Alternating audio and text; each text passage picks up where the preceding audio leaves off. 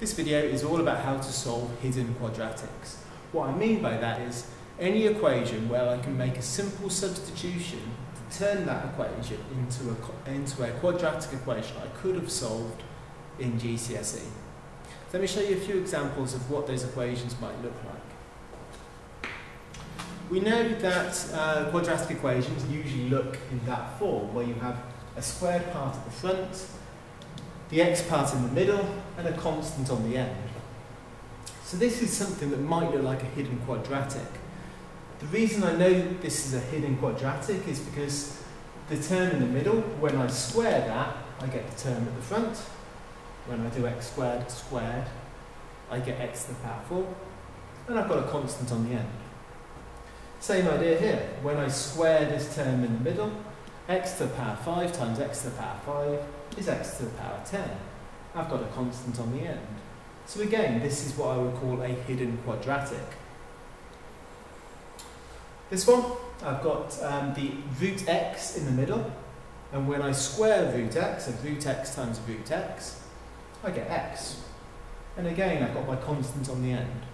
So any time where you have the term in the middle and you can square it and get the term at the front, and there's a constant on the end, that is what I mean by a hidden quadratic. A few more examples. You can see here I've got sine x. This is squared, constant on the end, so that's a hidden quadratic. Here I've got, so you can imagine this as being b times 1 over x, and this is a times 1 over x squared. And again, when I square the 1 over x, I get 1 over x squared, constant on the end.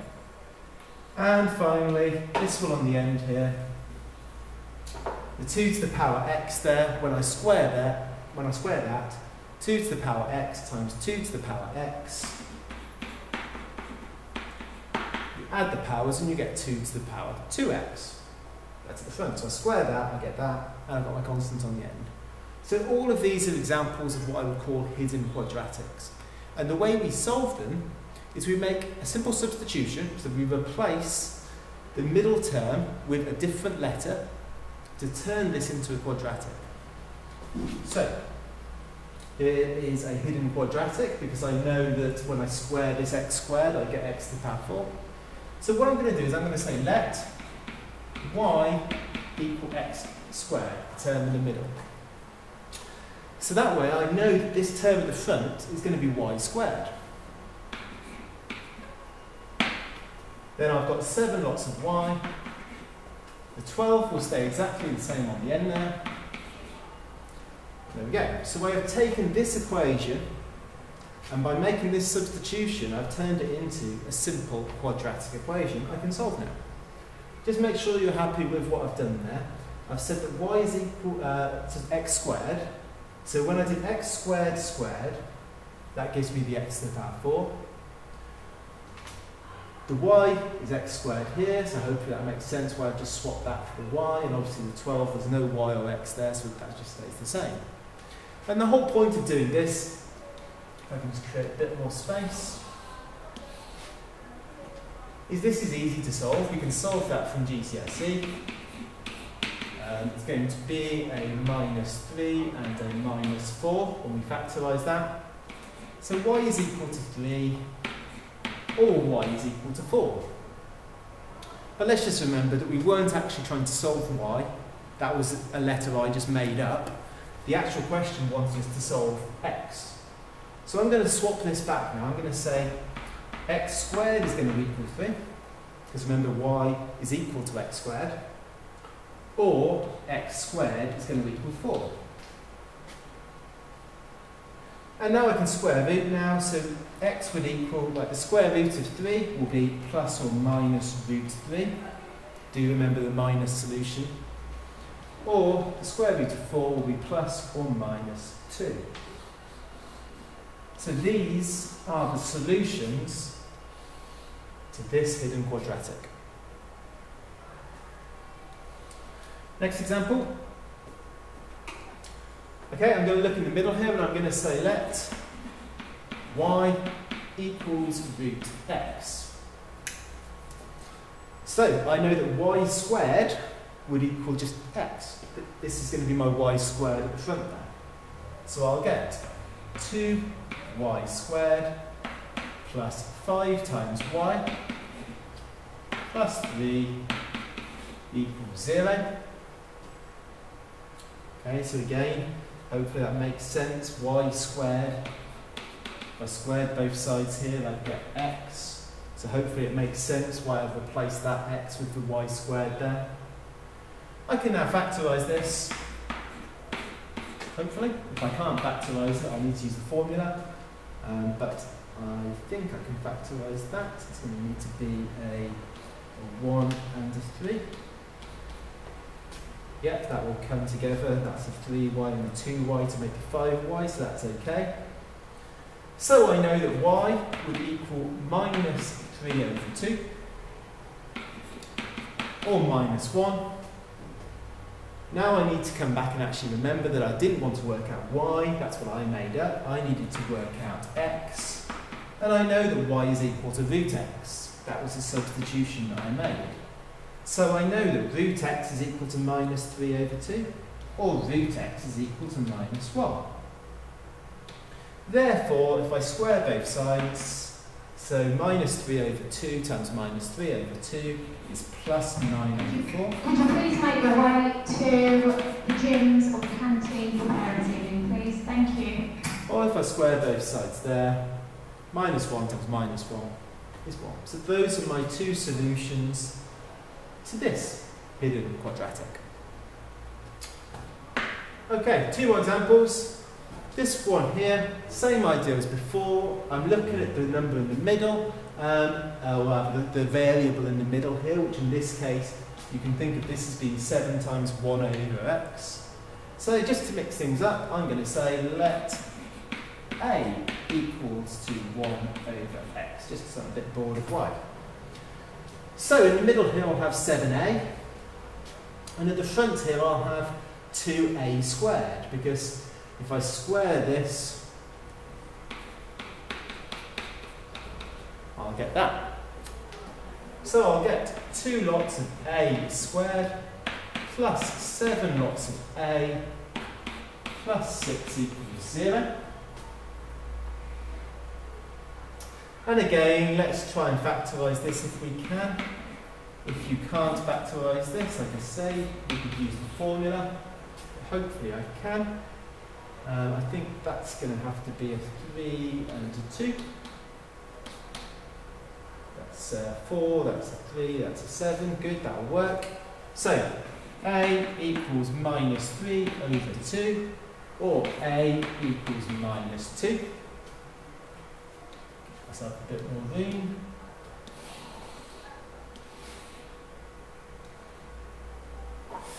Okay, and let's just remember that actually I didn't want to work out a, I wanted to work out x. So I know that 1 over x is going to be equal to minus 3 over 2. Or 1 over x is going to equal minus 2. So I'm going to do the reciprocal here to work out x. If I just do the reciprocal here, the reciprocal there, I find that x is going to be minus 2 over 3, or minus 1/2. Next example, same idea. Let's say let a equals to 2x. So I know this is going to be a squared, because I know 2 to the power x times 2 to the power x is 2 to the power 2x. So I'll get a squared minus 12 lots of a plus 32 equals 0. Factorise. So a equals 8, or a equals 4. So that means 2 to the power x equals 8, or 2 to the power x equals 4. So 2 to the power something is 8. That something would be 3. 2 cubed is 8. Okay, I know 2 to the power 3 is 8. 2 cubed is 8, so x equals 3. Or 2 squared is 4. So I know x is 2 there. One final example. just look at that for a moment, have a think to yourself, why is it that this one is a little bit more complicated? I'm hoping you can spot that this is more complicated because of the +1 there. So before we get into the substitution, let's just think about what we could do here. This 4 to the power 2x plus 1. Now using index laws, I could think of this as being 4 to the power 2x multiplied by 4 to the power 1. Because when we multiply, we add the powers. So I'm almost like working in reverse as what I've done at GCSE. Quite often at GCSE we'll have taken things like, let's just think of a very simple one, x to the power 3 times x to the power 4 equals x to the power 7. But what I'm doing here is actually, rather than having it like this with them together, I'm splitting it up.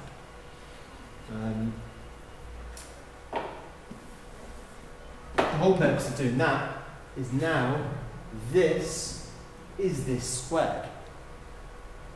So what I'm going to do is I'm going to rewrite this front term as being 4 lots of 4 to the power 2x. Hopefully you can see why that is the same thing as that, because when I multiply these two things together I would add the powers, so I get 2x plus 1, which is this. And then all I've done, the 4 to the power 1, I just put that at the front. I'm going to write the rest of it out the same as it is written above. And now I've got it in a form where I can make a substitution, because when I square that, I get that. So let me say, let's y equals 4 to the power x. So this is going to be 4y squared minus 17y plus 4 equals 0. And now hopefully I can factorise this.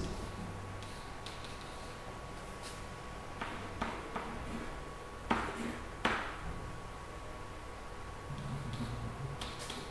think that's right. That's between minus 16, minus 1 is minus 17. Yep, that works.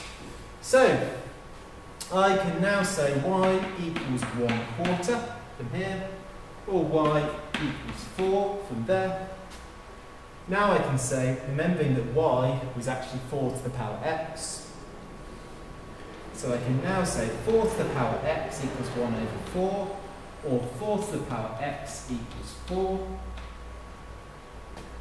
Therefore, in order for 4 to the power x to be 1/4, the power would be minus 1.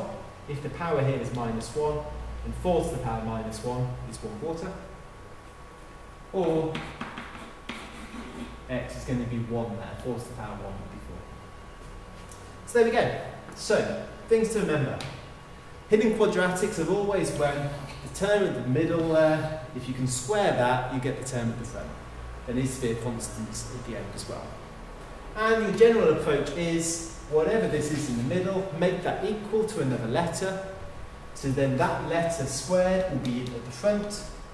You can then solve that quadratic to work out what the new letter that you've come up with is, whether it's a Y or whether it's an A. You can then work out what that letter is. And then remember your substitution to swap that back so you can actually work out what the letter in the variable in the question is.